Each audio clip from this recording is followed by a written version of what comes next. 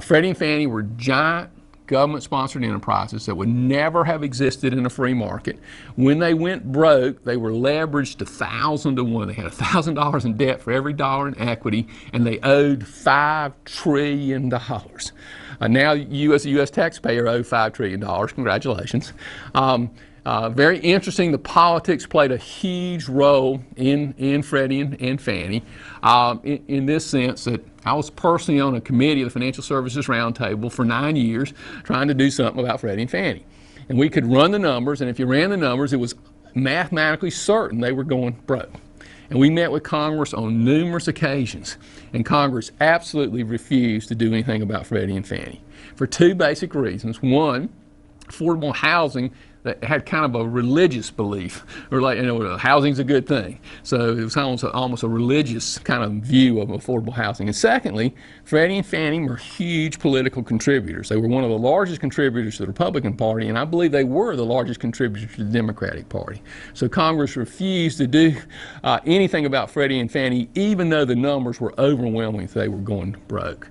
We could not have had the housing bubble and the affordable housing subprime market without Freddie and Fannie. So here's what happened. The Federal Reserve printed too much money. That created a bubble. It ended up in housing because of Freddie and Fannie, and that's the correction process we've been going through. Let me give you a little background to help you give some more context on some other issues. Banks exist because they create the ability of the economy to what's called pool liquidity and interest rate risk. And that allows the economy to make longer-term investments and increases the productivity of the economic system. I'll give you a simple example. Maybe somebody wants to build a residential subdivision and they want to build the lots. They got to put it in the streets and the water and the sewer. And maybe they're going to borrow about $25 million to do that, and it's going to take them about 5 years to build the lots and sell the lots. Well, it's too small to go to the capital markets, and yet it might be too big for an individual to invest in. A bank can make that kind of investment because the bank can create liquidity from borrowing from multiple people, and it can spread out its risk by doing many other types of investments, so it's not investing in one project. There are no healthy economic systems that don't have healthy banking systems. Unfortunately, however, by their nature, banks that are solvent have more assets and liabilities, but they're not necessarily liquid. They don't always have all the money in the bank. And we got a really big red flag when Bear Stearns went broke because for the first time in many years, here's a large company that on the surface was solvent, they had more assets and liabilities, but wasn't liquid. Banks are leveraged about 10 to 1. That means they have about $10 in debt for every dollar in equity. Investment banks are leveraged about 30 to 1. That's why investment banks went down in many cases much faster than commercial banks. The Federal Reserve has actually encouraged banks to leverage more because if you owe a lot of money like the U.S. government, you are very encouraged to have a little bit of inflation because you can pay back with cheaper dollars. And so you want banks to, and the way you execute through the inflation is actually encourage the leverage in the banking system. The SEC actually created a process that encouraged investment banks to leverage more. You may remember Elliot Spitzer, the New York governor, that attacked the investment banking model, where investment banks had traditionally taken risks with other people's money. They were limited in how they could do that under the new rules, and so what they did was start taking risks with their own money, and they raised their leverage ratios. They become more leveraged. Before there was a Federal Reserve, banks were leveraged about 1 to 1. Even conservative banks had to leverage to be competitive. All right, how did the residential real estate markets contribute to the financial crisis? Interesting enough, ultimately house prices are determined by affordability. If you can't afford a house, you can't buy it. If you look at the peak of the residential real estate cycle, house prices in the U.S. were about 30% too high based on affordability. Now that varied a lot by market. In Southern California, they may have been 60% too high. In Winston-Salem, North Carolina, where I live, maybe they were 10 or 15% too high. But on average, they were about 30% too high. Here's the bad news. House prices initially fell about 20%. Most of the financing for houses came from financial institutions. When the prices fell 20%, that destroyed about $500 billion worth of capital in the financial services industry. Remember, banks are leveraged 10 to 1, investment banks 30 to 1. Let's just use 10 to 1. If you destroy $500 billion in capital, you destroy $5 trillion worth of liquidity, i.e. $5 trillion worth of lending capacity.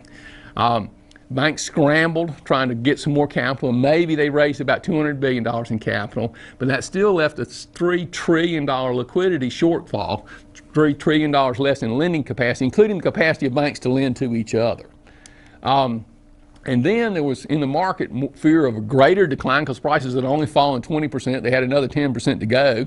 That could destroy another $1 trillion in lending capacity because it would destroy $100 billion in capital. And the market started getting tight. They started getting upset.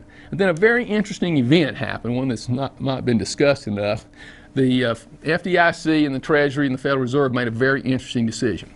When Washington Mutual, a large thrift institution headquartered on the West Coast, failed, they made a decision to cover the uninsured depositors.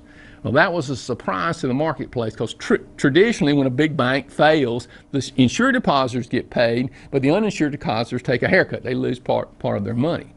Well, what that meant is the debt holders of Washington Mutual got a lot less money than they expected. They knew they were going to lose money, but they thought they were going to be on kind of an equal status with the uninsured depositors, so they got a lot less money. The market then said, well, geez, we have no legal rights in relation to the Federal Reserve or the FDIC, and the capital markets closed for banks. They just shut. BB&T had actually been in the market shortly before this. We'd had a successful capital issue. It was a tough market, but we could issue capital. After this, all banks were frozen out of the market. Unfortunately, housing was overbuilt in other countries, and foreign intermediaries were investing very heavily in the U.S. housing market, which took this housing crisis international. How did the residential real estate market so significantly impact the capital markets? And this is an interesting phenomenon. You may remember when the financial crisis started, the most focus was on subprime lending. Well, the interesting thing is the subprime loan market is nowhere near big enough to upset the whole U.S. capital markets. But there was an interesting phenomenon that happened. All these subprime loans that had been sold into the capital markets had been underwritten in a certain sense, rated by Standard & Poor's, Moody's, and Fitch. Standard & Poor's, Moody's, and Fitch are special agencies. They only exist through a government sanction to the SEC. They're the only people that can be in this business. They're responsible for rating financial instruments. Well, they had done a terrible job in rating these subprime instruments. And I don't mean that they had rated them A's and they were B's. They had rated them A's and they were D minuses. That was a really big rating mistake. The markets then quickly said, well, if Standard & Poor's, Moody's, and Fitch, which are these government-sanctioned agencies, have done such a terrible job of rating subprime, maybe they misrated all kind of financial instruments. And the market lost confidence in the rating system. And that became very contagious. To give you an example of an area you would have never expected, it's called the auction rate municipal bond market. Auction rate municipal bond market primarily focuses on providing financing for tax-free entities, typically that don't have taxing authorities, like a university, like a hospital, like an airport authority, a bridge authority.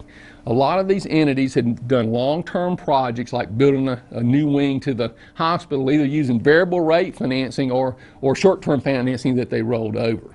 And in doing this, the way they got their financing, they would go to two big insurance companies called AMBAC and MBIA, who would then rate their risk.